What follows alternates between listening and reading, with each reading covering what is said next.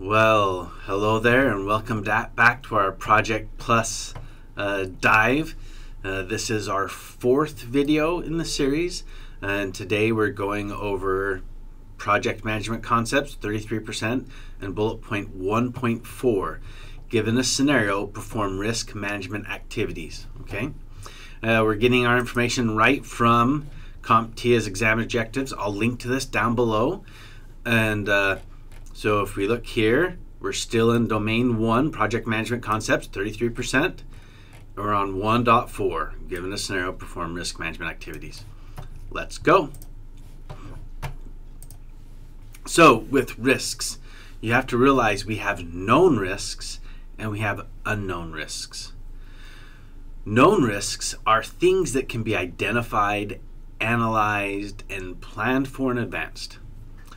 Unknown risks are unpredictable and arise unexpectedly. So an example of a known risk would be budgetary. We spend too much, or our budget changes. We have regulatory come down upon us and make some changes, and now we have to change to meet the regulatory requirements. Or maybe we have a resource shortage. Someone leaves the organization. These happen all the time. We need a plan for them. They are known risks. Unknown risks are things like an economic downturn, a cyber attack, a natural disaster. These are things that we can't know when they will occur, or even we might not even have much foreknowledge of it occurring. So how do we mitigate these? So to mitigate a known risk, we do a risk assessment. We have plans that we make for contingencies. We be proactive in our monitoring for these. When it comes to unknown risks, we try to build some flexibility into our project. We maintain reserves.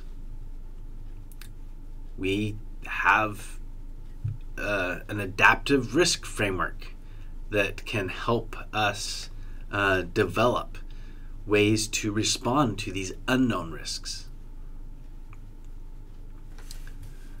So, general risks. If it's a new project, we lack historical information on it. We might not know how to do something. It might be an unclear scope. It might be untested technology. It might just be we have never done it before, so there's a learning curve. We don't know how long it will take us to do. So to mitigate things like this, we conduct feasibility studies, we do pilot programs, and we apply lessons learned from similar projects. Maybe we have new management. With a shift of leadership comes a shift in priorities. They might have a different way of doing decision making and might cause disruptions on the team. So we need to make sure that we can ensure a knowledge transfer and define roles clearly and maintain a stakeholder alignment. If a new manager comes in, make sure that the buy-off of the stakeholders still applies to them, and see if maybe something needs to change. Regulatory environment changes. So we have to comply with laws and industry regulations, and they do shift regularly. So these can affect our project requirements. So how do we mitigate these? We need to monitor the updates. Maybe be involved if you're large enough. Have compliance experts. Maintain documentation for potential audits, right? Maybe even pay someone to lobby for your stuff so that things change in your favor. Digital transformation. So maybe adopting new technologies can lead to things being better, but also they can have integration challenges. There's also a resistance to change. People don't like to do something new. So it's something that you have to weigh in. Do you want to make this change and have the disruption that comes with it? And if it's something new, are there going to be vulnerabilities that you're not aware of? With implementing this, is there change management strategy? How are you going to train your employees? Is it going to, what type of a rollout is it going to be? Is it going to be everyone at the same time, or is it going to be phased? When it comes to infrastructure and end-of-life things, so some systems, they just are obsolete, they're unsupported, and they pose security risks. We need to plan to upgrade these and to maintain them and allocate the resources to modernize them. Conducting risk assessment for outdated technologies is interesting because the mitigation strategies, there's fewer as the technology gets older because people just aren't supporting it anymore.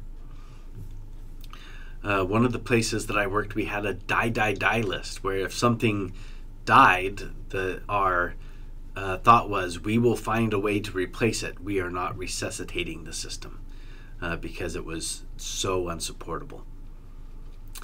Merger and acquisition risks is that there's cultural clashes that happen. Maybe people are worried about not keeping their job when a merger or acquisition happens. Their skills might be obsolete, and that worry is going to affect their performance.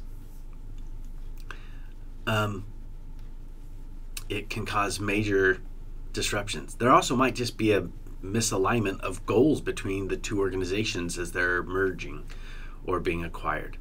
So make sure that if something like this is happening during a project, that you have clear roadmaps, you're communicating clearly as well to the organizations where you're at, what needs to be done, and try to have a unified governance for a project that's in progress.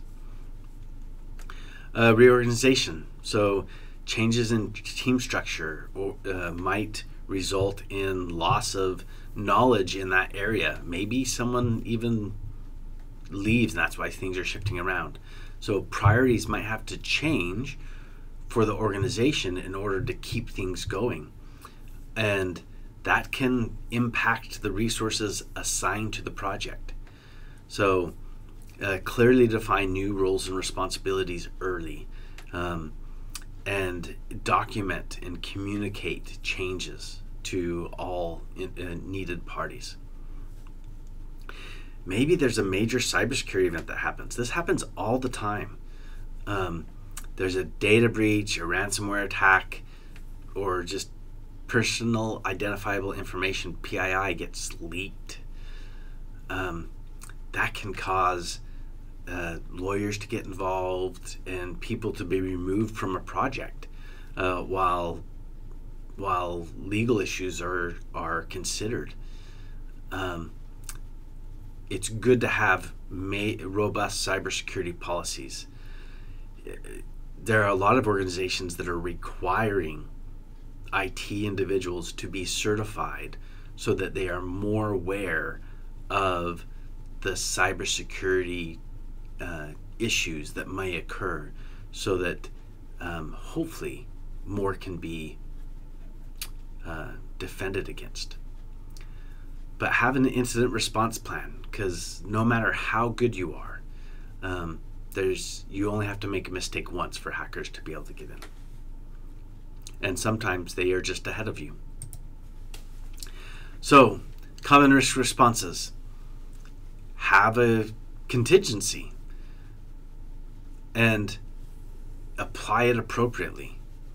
So a contingency plan is it's a predefined course of actions designed to respond to specific risks when they occur. The purpose is to minimize disruption, reduce the negative impacts, and enable quick decision making. So there's negative risks. So these are threats, risks that pose a threat to the project's success. Strategies to handle them include accepting the risk. Maybe you just acknowledge it, but you're not going to do anything about it. It might be a minor risk. It might be a big risk, but that's just what has been chosen. That's sometimes hard. You might choose to avoid the risk, which means you don't do something. So you eliminate the risk by deciding not to do something. Or you mitigate it. You take proactive steps to reduce the likelihood of it occurring. So putting additional checks in the way to make sure that it's less likely to occur. Or maybe you transfer the risk. This is like getting insurance. Or if it's maybe you pay someone else to do it and it's kind of an as-a-service model. Sometimes the risks are positive. These are opportunities. And then you can accept it. You can enhance it to make it more likely to occur. You can exploit it to try and make it a priority. And then you can even share it. Okay, continuing this, when you're looking at risk analysis, there are different ways of looking at it. So qualitative risk analysis prioritize risks based on their characteristics rather than numerical data. Numerical would be the quantitative. So this is sometimes seeing if how likelihood it's going to be, just using your best judgment. Sometimes we try and qualitative risks are harder for a lot of organizations to handle.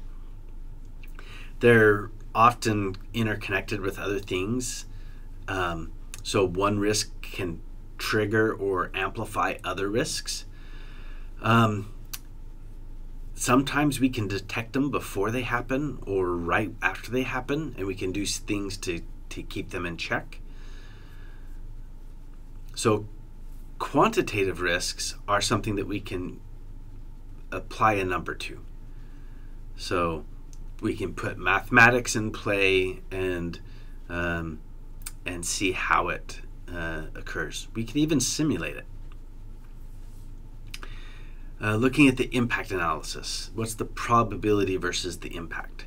So oftentimes we look at probability, it's as low, moderate, or high. And the impact, same, low, moderate, or high. We worry more about something that's a high probability and a high impact than if it's a low probability and a low impact. And then we evaluate how a project would be affected under these by simulating it or doing a scenario.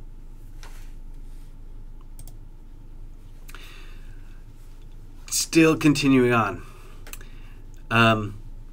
The connection between risks and challenges. Risks and project challenges are closely linked. When a risk materializes, they often lead to project changes, risks and changes. And changes can introduce new risks. So one of the challenges that we have is if something bad happens, we immediately want to do something to fix it. If we don't take a step back and think, sometimes what we do to try and fix it makes it worse. I often think about this when I think about employees. And sometimes you have an employee that their confidence outweighs their skill. And those are the ones that you really worry about this. Because something bad happens, and they're like, oh, they have the confidence, they'll fix it. They go to fix it, and they don't have the skill to fix it properly, and they actually make it worse. But then their confidence is still there, and so they go to fix what they've made worse, and they keep making it worse, and they don't know when to stop and ask for help. So changes introduce risk. Not changing also introduces risk. But we need to be careful. And risks will often lead to changes, which can introduce more risk. So roles and responsibilities.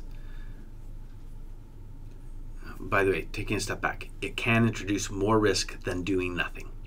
Okay, so you have to manage the change versus accepting the risk. So roles and responsibility.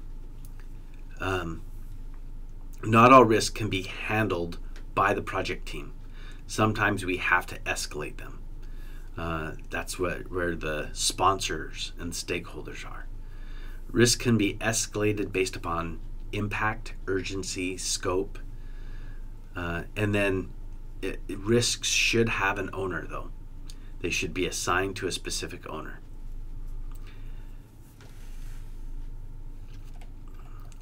Okay, well, that finishes 1.4. I hope you've enjoyed this, and we'll see you in the next video, which will be 1.5. Thank you.